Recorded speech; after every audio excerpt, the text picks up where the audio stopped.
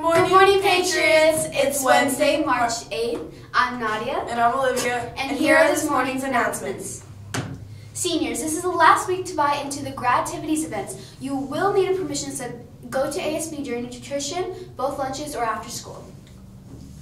The Panther Sports Challenge is this Saturday at Paris High School. It's an all-day event similar to the Special Olympics, and we will have a lot of competitors there. Come cheer and enjoy.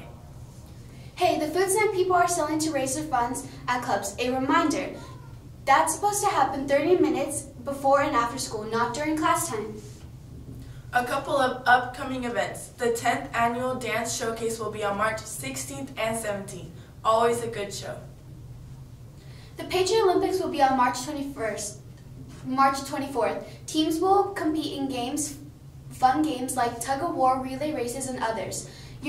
Get your team together and you will be ready to sign up for early next week.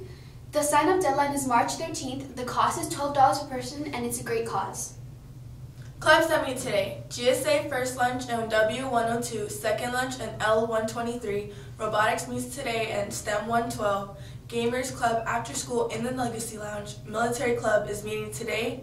Navy Recruiter will be there and open for questions.